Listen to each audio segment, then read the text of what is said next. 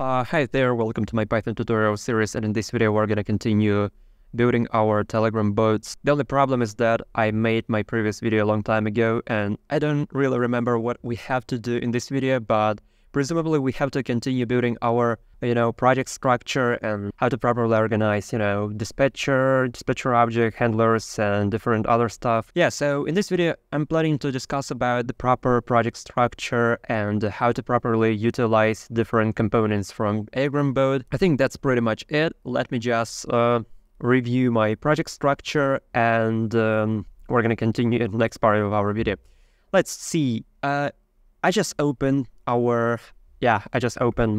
project structure. Here we have Aiogram 3 version 3 directory. You can find this repository by the link provided in the description section below. So in this case, I'm planning to create here a new folder. This folder will be something like I think will be something like lesson 4, because this is lesson 4 or lesson 5. I don't really remember this, but I think that's fine to create a new project folder.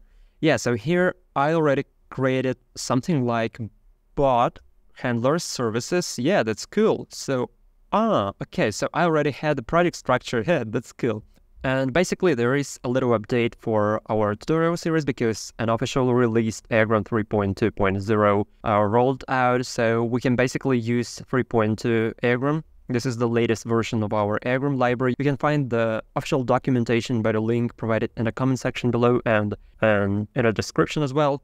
So yeah, basically we have to upgrade our Aiogram library. And I will probably create a new virtual environment inside I will basically create a new project folder in order to explain you everything from scratch.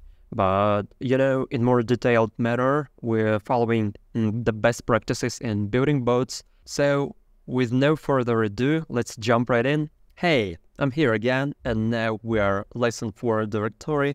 And here in lesson 4 directory, I'm gonna do everything from scratch because I don't really remember where we stopped. I think it's a good idea to start from scratch because there is a little update in Aiogram 3. They officially released a new version like 3.2, as I've already mentioned.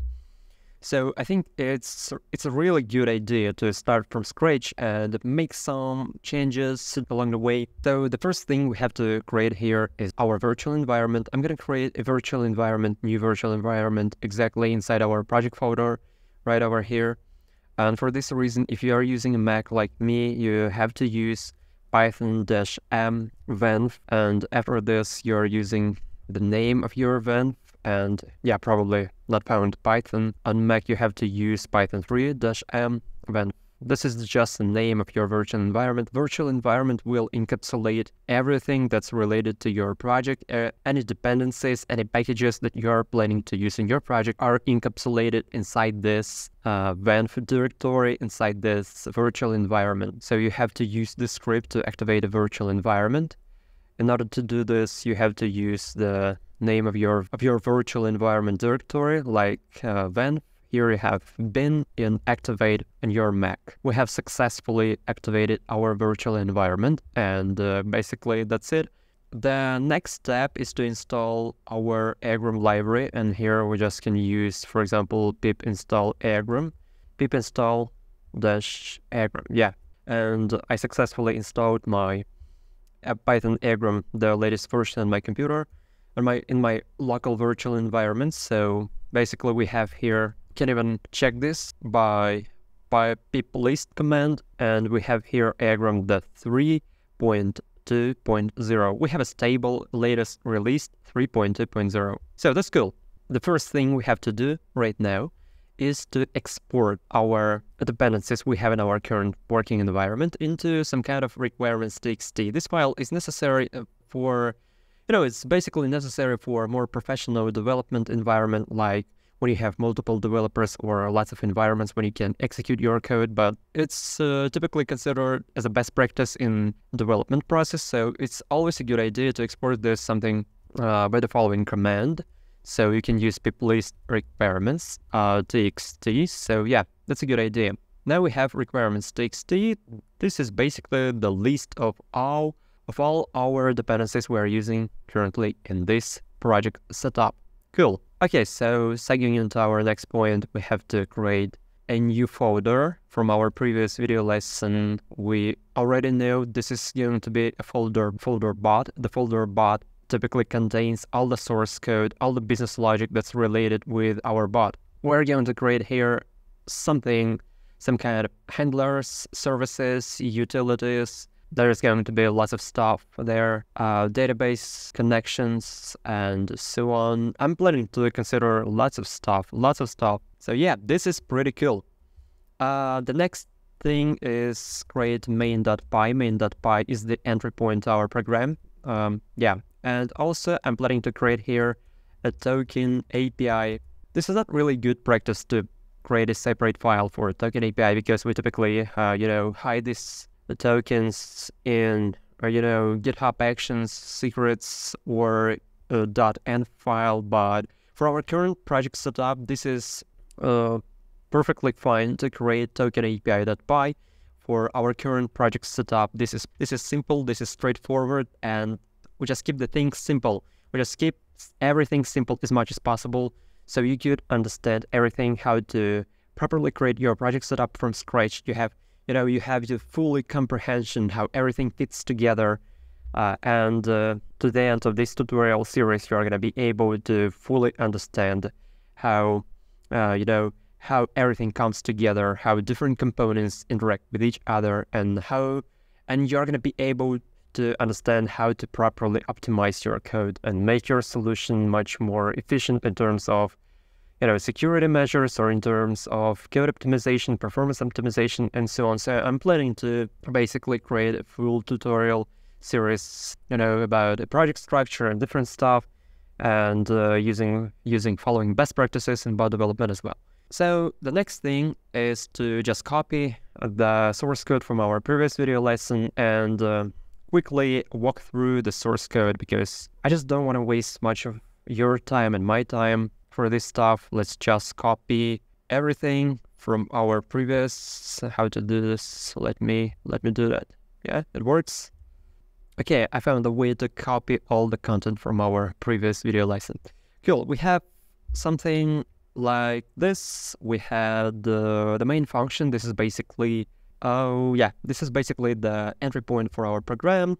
Here we're going to create a dispatcher object, register our routers, pass through our bot instance. We're planning to run our main coroutine, our entry point, in our, and start our event loop. And this is just a idiomatic expression in Python that will let us to execute this part of the code exactly when this code is executed by itself through our terminal, without export or import into other files. Yeah, you can read more about this in the official Python documentation. This is not the main stuff of our video, so I'm not gonna focus on this. I would better focus on our project setup. So the next thing, we have a register routers function that basically registers all the functions and all the routers we have. Routers is just like, a tree structure in our updates handling. When update will come to our dispatcher, it just redirects this update object to a specific router. So router is like, router in Vue.js, router in React applications, or anywhere. Is just something like, something that vectors your update to the specific handler. So this is basically like a dispatcher object, small dispatcher object that just mirrors its functionality, right? So, and it doesn't resolve bot instance. And this is not surprising because we didn't create this thing yet. So we have to create a new file, and I'm gonna name this like bot instance. In this bot instance, we had created, let me just type this. From Aiogram library, we had to import here bot and types, and also we have token API. From token API, we're planning to import a token API. We don't have this constant created yet, but you already know how to do this. We have parse mode HTML, and we also pass through here token API. This is basically authentication token that's being used for connecting to our Telegram API.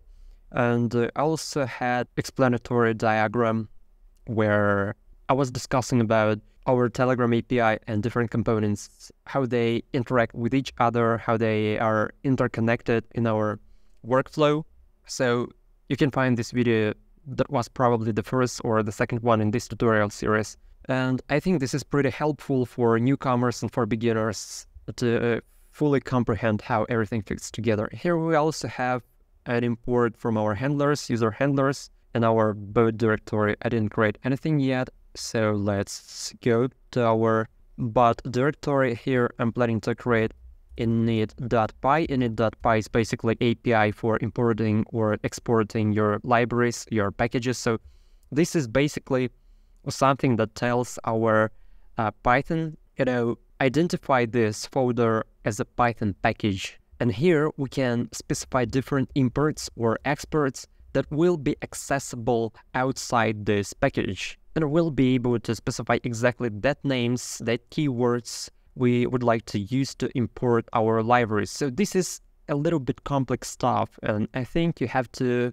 refer to the specific examples and implementations of this. So I'm not planning to discuss about it. I'm not planning to go deeper into this stuff in this tutorial, because this is a subject for our later videos, for our later tutorials. So I think the best way of thinking about this is something that tells our Python, hey, our bot library is just a library. This is just a package. This is something that we are going to use as a package, as a package of our modules, of our different stuff we're going to use. So they will be easily imported into our main.py if we would like to. So yeah, I think that's it. So let's go further and let's create a new folder that will be handlers. Yeah, this is also a Python package. So I'm planning to create here init.py, and I'm also planning to create here something like, user handlers. In this user handlers, I had the following: from Aiogram library, filters. From Aiogram, I'm planning to import router and types. Cool. So this is the basic and the main object, class of our Aiogram library that will let you to redirect and vector the updates from Telegram API once they arrive at our Telegram bot.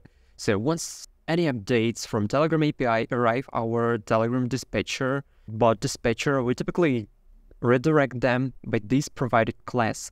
We redirect them exactly to that specific handler that should be responsible for this. So we have lots of handlers, and some of these handlers should be responsible for the specific updates. For example, if we have a message object that equals to start command, we have to use some handler. Handler will handle this message object, will process that, and will generate some response to our Telegram API. But our handler cannot just handle this message object, because he doesn't know about existence of this object. And this is exactly that place where our router and where our dispatcher comes into play. They basically takes this message object from our Telegram API and tells our handler, hey, we have a new message object, so you are responsible for handling this message object. So you basically have to be executed and process this message object. So our handler is just a handler, this is just a processor, something that processes our message. But router and dispatcher are the brain of our bot. Dispatcher is the main router, and our router class this is something like a little dispatcher that helps our main dispatcher to make this job more, to have a more granular access to our handlers, to make our code more modular and more maintainable. So this is more about more modular code, when you can specifically redirect your update to the specific handler group. It might be a bit complex or messy or overwhelming for you, or a little bit confusing, perplexing. That's absolutely normal if you don't understand something for now. But the more you dive into this stuff, the more you go deeper into specific implementations, and the more experience you have, the better you understand this stuff, the better you grasp the whole concept and the whole picture, how everything fits together. So we're just building the whole picture by the small pieces. We're basically consider handlers. After this, we move to services, utilities, database connections, and everything. And the more experience you gain, the better comprehension you have. So this is extremely important not to just copy and paste the code from these video tutorials, but it's also very important for you to follow the logic and try to implement your own solution, trying to commit lots of mistakes, because mistakes are a good way to gain new experience and better understand something. If you want to go deeper into this stuff, you can simply open this router class, just press Command if you are working on Mac or Control, and press in this class, and you can find here the documentation. You can find here router can route update and nested updates like messages, callback queries, polls. They have a good documentation, all of stuff here. You can find all the methods you want. You can find here all the attributes. You can explore this. You can go through all of this stuff. So just investigate this thing. Yeah, so I think this is really helpful to read all of this. And if you have any troubles, I think that's a good way to understand the underlying intricacies, how everything is implemented. I just digressed a bit, so let's continue our discussion. And yeah, here we had a user router. So this is basically something like, I've already told you what it is. So we're going to create a simple empty router object, and here we're going to refer to this user router, and we're going to create, basically we're going to create a new decorator object. You can read more about decorator objects. So this is something that makes our asynchronous Python functions a handler. That's it. So we have a function, comment start, and comment start takes message object. We have to specify here it has a types message, and this basically returns nothing. Let's put here nothing. Yeah, so this decorator decorates this function. It takes this Pythonic function in Pythonic style and basically just makes this a handler. So this takes our Python function and turns it into handler. I think you understand this. I hope for that. Command is a built-in filter. I've already talked about this, I guess. Here is a little documentation for our code. Process the start command. This is cool if you are using docstrings in your code, because it will make your code much more readable and development friendly. So other developers will understand what you are doing here. And yeah, so this is just best practice. And here we're just answering our message, something like this. Hello world. We're using here HTML tag. I'm using this intentionally. Basically, I would like to show you that we can use Markdown or HTML parse mode in our responses. I think that's it. So we didn't have anything else except our token API. We have to create here a new variable. I'm going to name this to the code, place it here. Yeah, cool. So the next thing I have to do is just start our main.py, and let's see what we have here. Nothing happens. That's a good sign. That's a positive sign, because that means that our bot is functioning. Let's try to use start command, and we have a response.